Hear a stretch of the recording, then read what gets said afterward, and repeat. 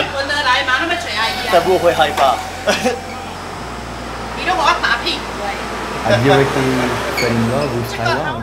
On a personal side, it's very nice. People were very welcoming. I really like the place. It's a very convenient place also. Beautiful place, and good food.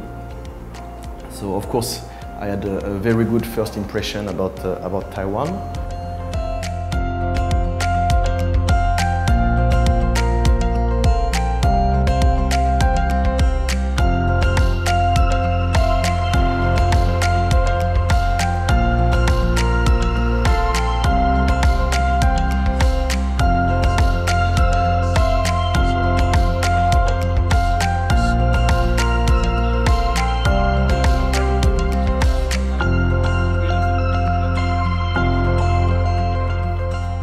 I've always been passionate about space since I'm a child, because to me, space is something we don't know much, you know, something we need to explore.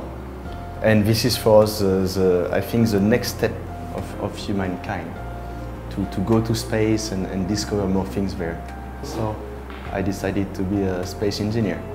Because in my French university, we must do an internship every summer. And I wanted to go to Asia. And one of my friends been to Taiwan before, and he said, oh, you should look at Taiwan, it's good. So I'm like, okay, I check what I can find for space in Taiwan, for space internship. And I see NCKU had a space program. So I sent an application with some friends to apply there to do an internship, and I got accepted. So then I did my internship, and I like it so much that when I came back to France, I managed to make a partnership between NCKU and my French university. So I could come back for a double master's degree in 2009, and again, keep working on the small satellite program at NCKU.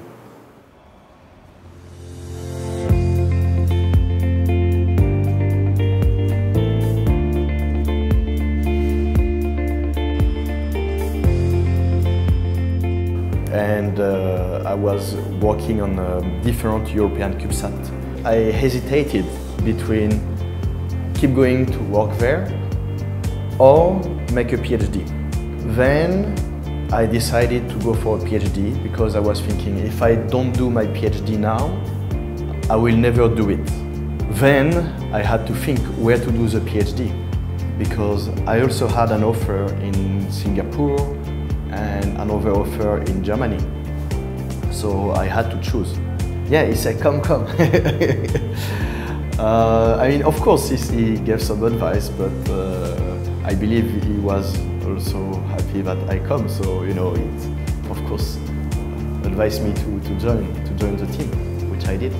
Actually, he's the one I sent my open application in 2007. The project they proposed me to work in Taiwan was a European project, a CubeSat project, with many other countries in the world, actually, but led by Europe. So I like this idea, and I was interested in this project. So I finally chose Taiwan for the PhD.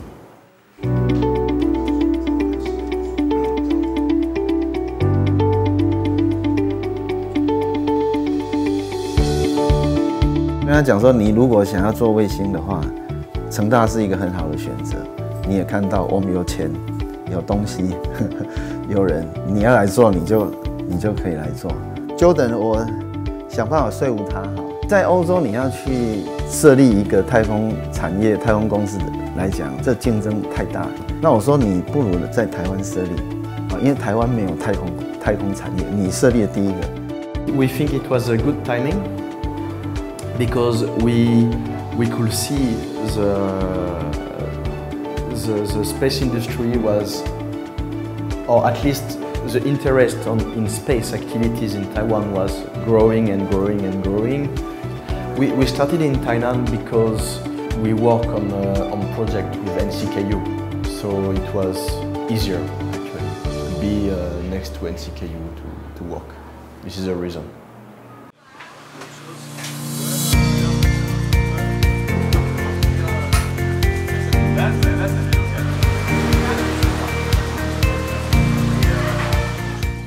I could see that Taiwan had more and more interest in space activity, and also Taiwan as a leader, as a world leader in the semiconductor industry.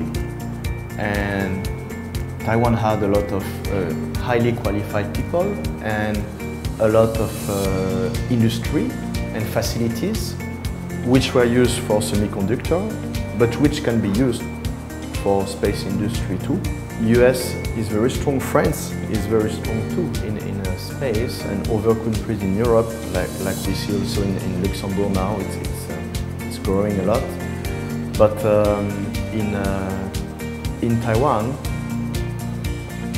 Taiwan had the capability. I have to say, one thing that I really liked about coming to Taiwan is that, you know, I could have also gone to Europe or the United States, because there's a very developed space industry. It has been around for 30, 40, 50 years. Taiwan is very ambitious.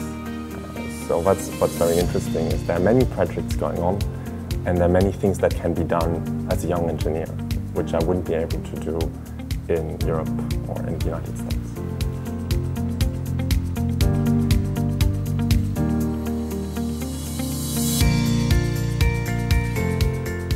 And also now, since we opened the company in Europe, we see that what we can do in Europe and what we can do in Taiwan can be complementary. So each of the company can help each other on different sides.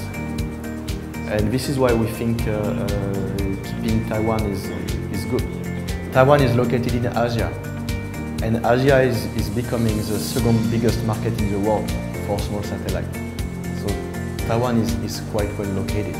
So I think Taiwan could be a big player, a big worldwide player in space, on specific technologies for space, and on adding values for data. That's what Taiwan could be.